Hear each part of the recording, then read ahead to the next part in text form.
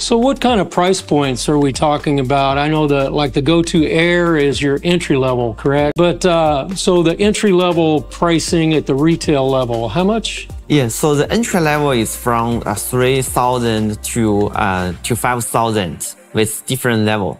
But we also have EDU version that is support programmable, so that is more than 10,000. And that's programmable. It uses AI, correctly? Yeah, we did integrate with ChatGPT, and we also build the AI functions inside of the robot with EDU version of A-Lingo or B1. So you can put any sensor you want and to do the integration integrated with the robot system.